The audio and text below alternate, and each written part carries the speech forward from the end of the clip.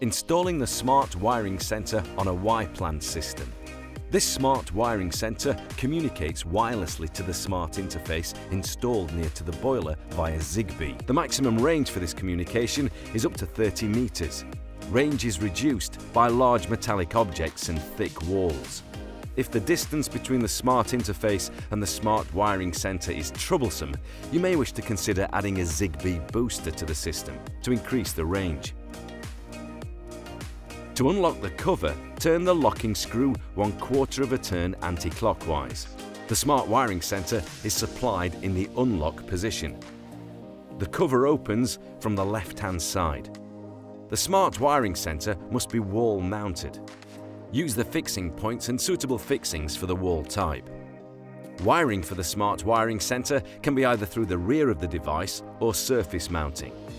Whenever surface mounting any wiring, ensure to use the wiring clamps provided. Isolate any electrical power to the wiring. Remove the wiring clamps for the 230 volts mains supply. Wire in a permanent 230 volts mains supply. Refit the wiring clamp, ensuring that the outer sheathing is secured. Remove the wiring clamp for the 3-port mid-position valve and wire in the valve. Refit the wiring clamp, ensuring the outer sheathing is secured. The outer sheathing is not secured in this video, for clarity only. Ensure the selector switch is set to the 3-port position.